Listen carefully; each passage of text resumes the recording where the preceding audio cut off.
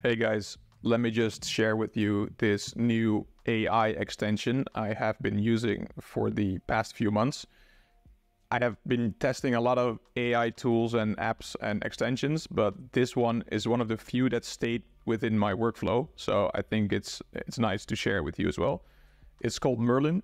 And if you go to merlin.fourier.work, you will then see these two big install buttons, one for Chrome, one for Edge. I think most of you will use Chrome, so just install it there and then you will go to your main browser. In the right top corner where your extensions are, there you will see that now Merlin has been added there. And if you click that, you will get here to this basic interface. You see that I already had some basic conversation just now to test a little bit. I can say, hey, what is the purpose of life? Things that you ask an AI chatbot, of course. And there, it will give an answer based on the LLM or the large language model that you have selected. And you can do that on top here. So I'm using by default GPT-4. You can also use GPT 3.5, Claude 2, Claude Instant, or Llama. And you can enable or disable access to web. Pretty dope that you have that all in one interface. I'm not using it that much yet, but I'm probably going to use it more. I already see that I'm using ChatGPT more inside Merlin than inside the default ChatGPT OpenAI interface environment. If you go then to the left to the sidebar, you see that I have selected the dark theme. By default it's this, but who wants that? Just go for dark. And then if you go to settings, you will get this screen. You can select a few default preferences like the language and the preferred model. For me, that's GPT-4. You can also then select or enable the different features of Merlin, and that's really where the power of Merlin lies. So I use these three: YouTube, blog summarizer, and the Merlin search box. I don't use it for social media and Gmail, although it's enabled, but I am barely on LinkedIn, Twitter, or Gmail. I use other email clients for that.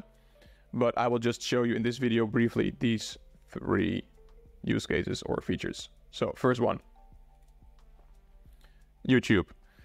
As you can see, I was watching this John Vervaeke interview. It's almost 4 hours long, so it's quite extensive, and it's also extremely condensed with information on very high level philosophical abstract ideas. So a little bit of guidance throughout the talk can be useful.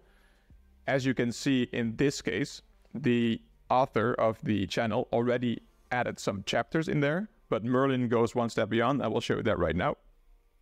You see here next to the like button, there is this summarize button.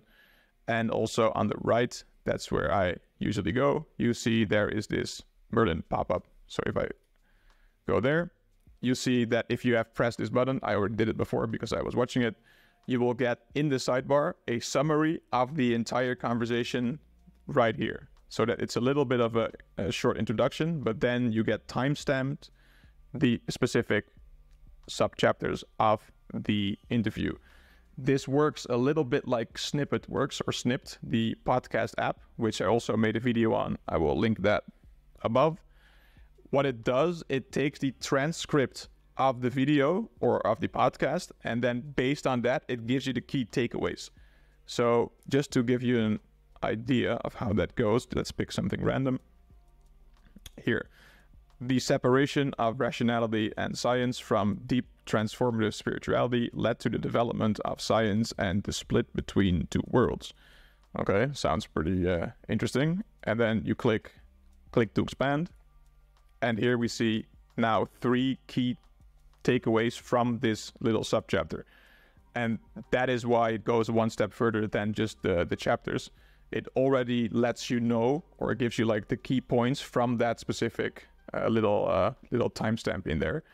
And what you can do even is you can take these key takeaways and you can then sync those to your Readwise or your second brain. For those of you that don't know what Readwise is, I will link again above a video that we made. You can get on a daily basis the highlights that you want to review so that you integrate knowledge more into your being. Okay, that's the first one. Let's go to use case or feature number 2. Here you see that I was reading a blog article. It's called Psychedelics Sync Neurons, a Glimpse into Consciousness and Psychosis. Okay, I got forwarded this blog last week somewhere. I didn't read it yet, but it's quite a extensive read, as you can see. Now, I get sent a lot of articles and I don't have time to read them all. I just want to see the quick highlights and what it's about. In this case, if I click on the right here, you see the Merlin pop-up again showing up. If I click summarize, it will zap through dimensions and it will give me now of this article a nice summary. It's still a bit long, to be honest. I think this is quite a long summary, especially when you look at the article itself. But well, you can imagine if you have really long blogs or skyscraper articles, if you then go through it like this will definitely save you a lot of time. Now, what you can do, and that's quite cool, you can now take this information, this summary, and you press the button here below, let's chat. Now I get ChatGPT, the interface directly in my browser, in my window. And this is cool because now I can say, for example, okay, I think this is still a bit long. Summarize this in 20 words. Let's see what it comes up with.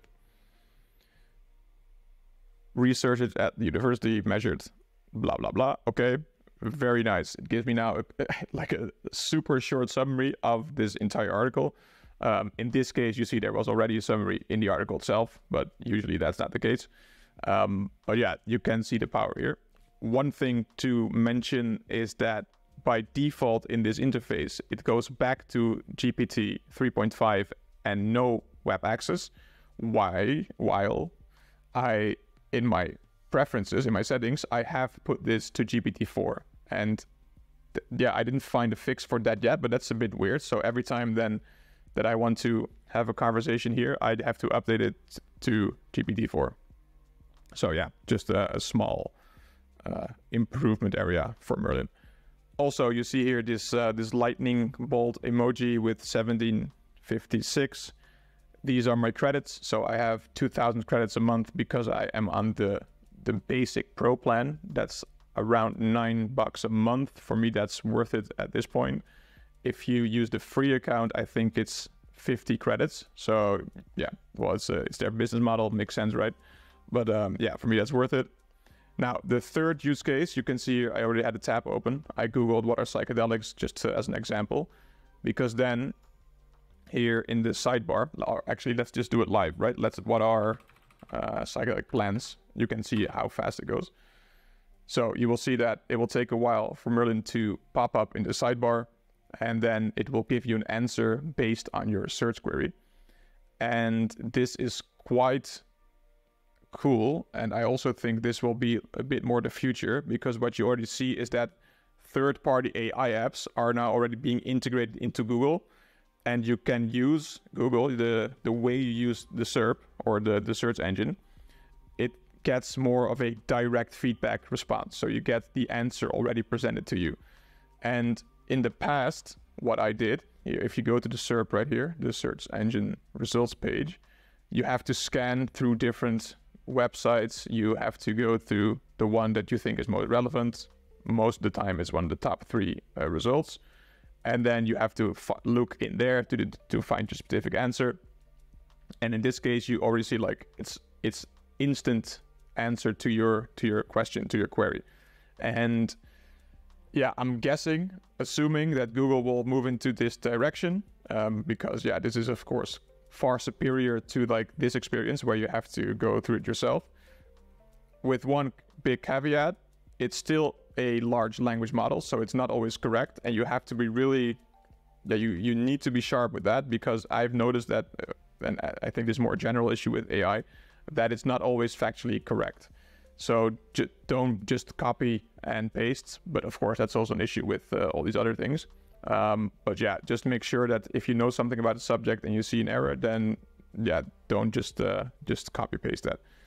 Anyway, that's the 3 main use cases I use it for. So for YouTube summaries, for blog summaries, and for search engine responses.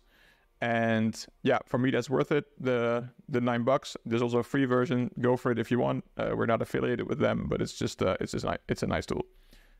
Make sure to like and subscribe, and I will see you in the next video. Ciao.